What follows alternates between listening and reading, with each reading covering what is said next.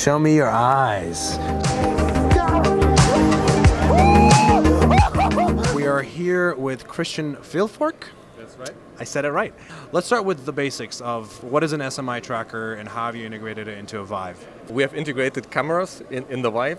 We modified the optomechanical design. The cameras behind the lens, between the lens and display, looking through the lens into the eye.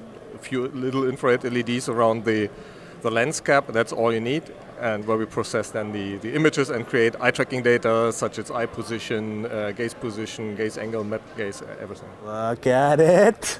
Look. Ah. Oh. Have you noticed a certain threshold of refresh rates for these eye trackers for it to be good and relevant for social interactions? If we talk about the gaze interaction or social presence and the copying eye movements into the avatar, even 30 Hertz would be fully sufficient. 60 Hertz it's okay, can also be done with 30 Hertz. Higher frame rates are important when you do analysis of little eye movements, what a lot of our researchers are doing, and it's a good vehicle also to show foveated rendering with some oversampling while it's not been synchronized with the rendering pipeline yet.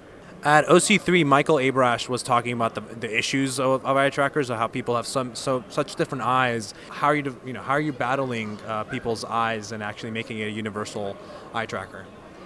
We're in the business for 25 years, and our algorithms are already at the stage where it works for 98% of all people. And our eye tracking platform has been validated with 250,000 users already. So problems he mentioned are being solved in our platform already. So it turns out Michael Abrash is wrong at OC3, or perhaps that's what SMI says. We're excited to see more. That was a very compelling demo. Thank you, Christian. Okay, thank you very much.